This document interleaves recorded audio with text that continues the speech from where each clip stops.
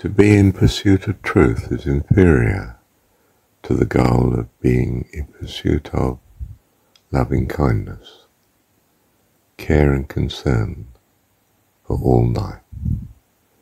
In other words, the pursuit of truth is simply a means to a greater end.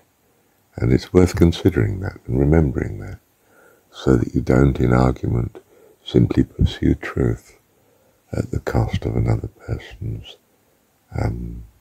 happiness and welfare. We are only pursuing truth in as far as it's a blessing to us all. We are not pursuing truth for its own sake. The greatest of these is still love, not truth, though truth is very good as regards pursuit of welfare, but only if truth is used and harnessed to be used in that way. You might use truth to design an atom bomb and blow the world to pieces. Truth would not be a great blessing to you in that sense. So it's not that truth in itself is valuable, but truth as applied to the right goal. And truth might help you determine the right goal, but only if it's harnessed to purposing such. In other words, there's a purpose that's of greater value than simply the pursuit of truth. And that purpose is the love and welfare and care, the loving kindness towards life. And that is something that's valued universally, in that the universality of such is of vital concern to those that would otherwise be left out.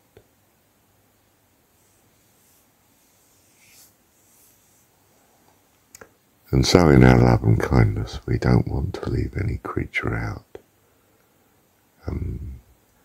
We don't murder the murderer.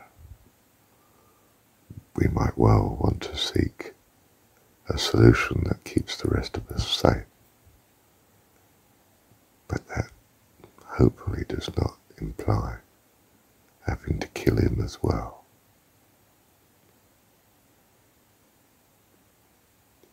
So we understand now the ideal. The ideal is the right motivation. It doesn't imply necessarily to be able to solve all situations. We're not claiming that. To solve all situations demands an ability to do such. And we're trusting that to God, not ourselves. Although obviously we're exercising such where we have such an ability. In other words, where we can solve the problem of being a blessing to all, that we are. And that is all that's required of us. And in a sense you could say it's not even required of us, but it's a great blessing to ourselves if we do pursue such. In other words, morality is not quite what we thought. It's not the attaining so much as the purposing. You could say, well, it's to attain a certain purpose. Yes, well, it's to purpose that then in that case. And so it goes on. Do you see there's something meta behind what we mean by a person? And it's this, what seems in our understanding, inexplicable presence of a desire to love and care, as opposed to the absence of such. it may be that that is the very essence of life itself. For if he hadn't loved and cared for us, would we have even existed? Doesn't look like it, does it?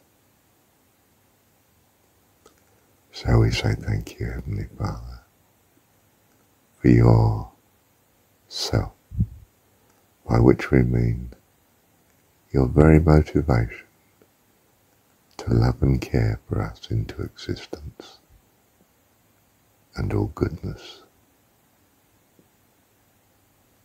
Love you, Father. Love you so much. Thank you, Heavenly Father, for loving us. We love you because you first loved us, before we even were, and you brought us into existence.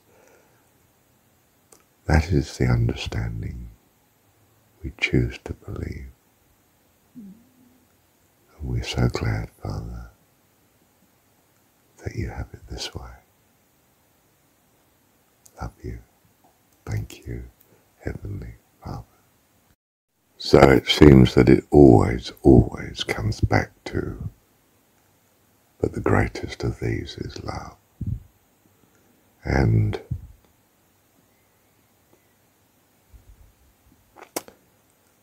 that's the very core of what spirituality is really about. What eternal life and goodness and personhood is really about. And really what God is really about is the personification of creation. And love is the amazing intention of giving the fullness of life.